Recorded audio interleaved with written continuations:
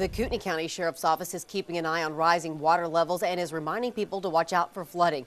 KXLY4's Anusha was in one hotspot, Cataldo, and caught up with some who are already seeing water on their property. Here at the Conderosa RV Park and Campground, you can see water is already spilling over. In fact, usually you can walk out all the way to those bushes. The RV park is right along the Coeur River. The owner has already moved his cars to higher grounds. The river could crest as early as this Sunday in the Cataldo area.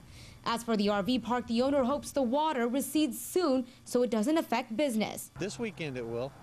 Yeah, as long as it's done by Memorial Day, I'm good. Higher water means low-lying roads may become flooded. The sheriff's office is keeping an eye on areas like Latour Creek, Hauser Lake, Rose Creek, and the Cataldo area. The Kootenai County Sheriff's Office is encouraging those that could be impacted by road closures to stock up on medical and other supplies for the next couple of weeks.